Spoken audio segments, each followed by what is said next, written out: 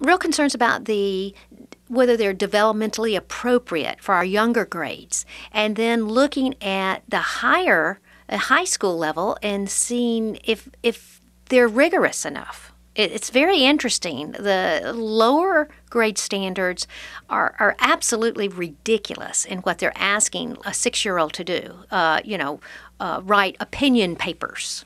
But then you go to the high school level, and the rigor is just not found there. And these are standards that are tied to Common Core, which a lot of our listeners will have heard of and might not know exactly what it is, but they know it's something that raises a red flag. Right. Common Core standards were developed by the Association of Governors, the Trade Association, and also state school officers.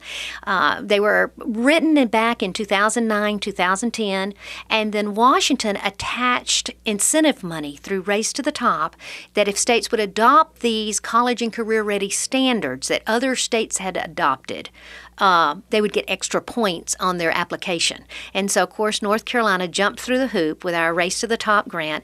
We got $400 million, but some people now are questioning whether we wanted all the strings that were attached.